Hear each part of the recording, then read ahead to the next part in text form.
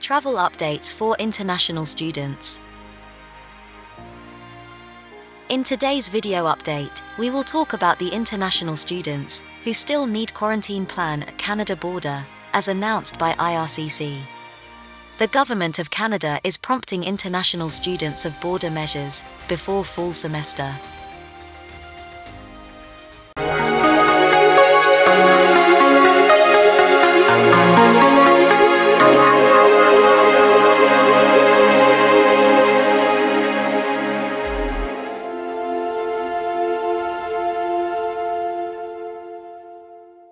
Even though Canada has commenced easing border measures, having a quarantine plan is still obligated at the border even if you don't really utilize it. The good news is that fully vaccinated travelers no longer have to quarantine for 2 weeks. From beginning of the 9th of August 2021, if you are fully vaccinated, you no longer need an on-arrival test unless you get casually selected. Canada presently only considers you to be fully vaccinated if it has been 14 days since you got the final dose of a vaccine that has been authorized by Health Canada. These presently include Pfizer, Moderna, Astra Zeneca, and Janssen. Or else, you are still believed unvaccinated. The 9th of August 2021 also marks the end of hotel quarantine, where passengers have to pay to stay in a government-authorized hotel. Nevertheless, you still have to show up to the border with a suitable quarantine plan just in case the Canadian border officer decides you do not fulfill the exemption. The federal government issued a presser, especially for international students arriving to Canada this fall, reminding them of what they are required to do in order to travel to Canada. Now let's tell you who can enter Canada to study.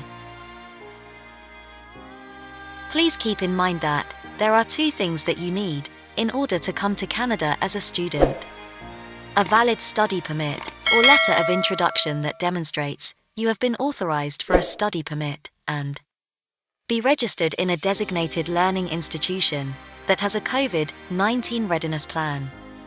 You can get the most latest list on the government website.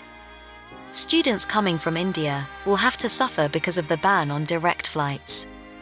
Canada has postponed direct flights between the 2 countries until at least the 21st of August 2021.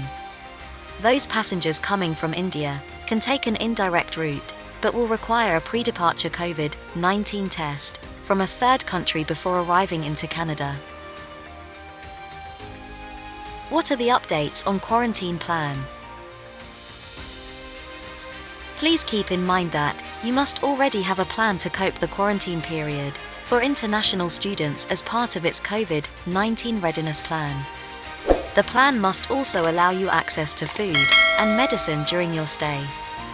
It is highly advised that you get in touch with your school for help in developing your quarantine plan before you come to Canada. Subsequently, you have to provide your plan to border officials through the ArriveCan app. This mobile app has been utilized throughout the COVID-19 pandemic for officer-traveler communication, and it is where you provide all the documents you will need for travel. Again, you will still require a quarantine plan, even if you are considered fully vaccinated. Your proof of vaccination must be in English or French, or else you will be needing a certified translation. More changes in rules expected. Health officials are currently monitoring the COVID-19 situation in Canada and around the globe. Any modifications to border measures falls under Health Canada's responsibility. Other departments, for example the Canadian border, works to implement the Health Department's recommendations. While international travel limitations fall under the federal government's range, provincial governments are accountable for their own healthcare systems.